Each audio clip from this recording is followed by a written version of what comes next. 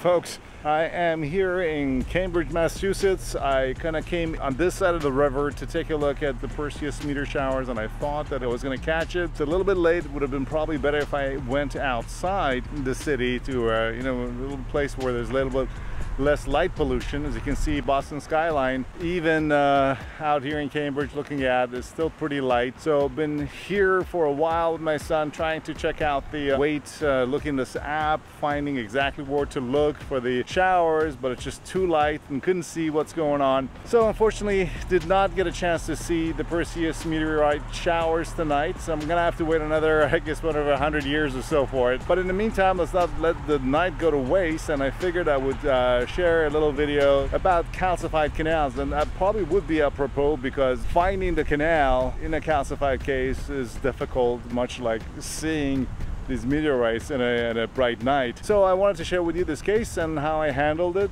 and I hope it helps.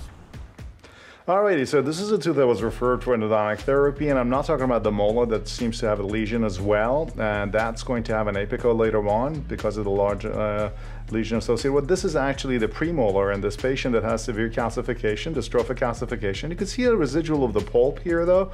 There is an apical lesion, which is why the tooth is sensitive to percussion and the patient's having symptoms. So in cases like this, it's also a good idea to have a bite wing first, but in this particular tooth, whenever you see a lesion, you know you have a canal on here at about 7 millimeters. You can see there is some remnant of the canal. Teeth like this, I would recommend to maybe do the initial access opening without the rubber dam on so you don't get disoriented, but then you'd have to put the rubber dam on immediately after. So here, using the saber cut bird that is about exactly 7 millimeters to that shank area, I make an initial access preparation using the external landmarks of the cusp and so on, and then I can see now at high magnification the area of dystrophic calcification. So I move on to the use of the ultrasonic E14D and E15D, and when I get a little bit closer, I actually inject a little bit of BC sealer right into the access preparation.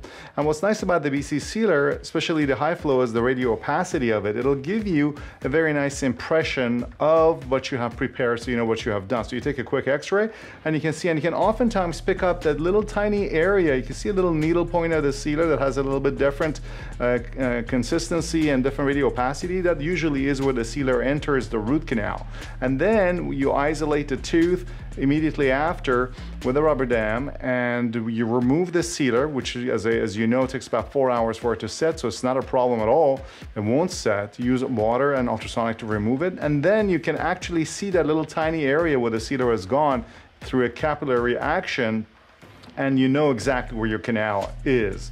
That's a nice little trick that is possible as a result of this pre-mixed bioceramic with high radio opacity, such as the BC sealer high flow. So then at this point, you could be using an Explorer followed by hand files. I'm not a huge fan of hand files, but this is a more advanced technique. I would recommend that you use the hand files, but I do use this 15 ESX, or you could use also the Endosequence Scouts 15, and then I follow through with my protocol of the Endosequence blend here, so that I could quickly prepare this canal using, as you can see, just light motions followed by irrigation and disinfection and so on. And just to kind of cut a long story short, proceed to finally be able to fit in a size 3504 for a fairly conservative access preparation and overall preparation. You can see hydraulic condensation here. The tooth is filled up, and the patient comes back a month later and everything is doing well, and now we're ready to proceed with the other tooth. So this is the only case that I want to share with you on this little technique with the use of BC sealer. Okay, so as you saw, this case was handled using the Endosequence sealer as a method of finding and tracing, getting the anatomy of the where you've been drilling as a means of trying to get an impression of your access preparation, if you will. It's a little trick. I figured it might be helpful to you. I wanted to share that with you, and this is a case that was done using that way. All right, well, after having waited now for quite a bit here, about an hour or so, looking at a place for these meteor showers, there was none, so we're gonna miss it out this year. Hopefully next year. I would have started and gone out of the city a little bit earlier, except that I had a webinar that I had to give tonight until very late at night, until like 10 o'clock. And right now it's about midnight, and I got patients tomorrow morning. So I'm gonna head back home with my son, and hope this video was helpful to you. All right guys, see you soon.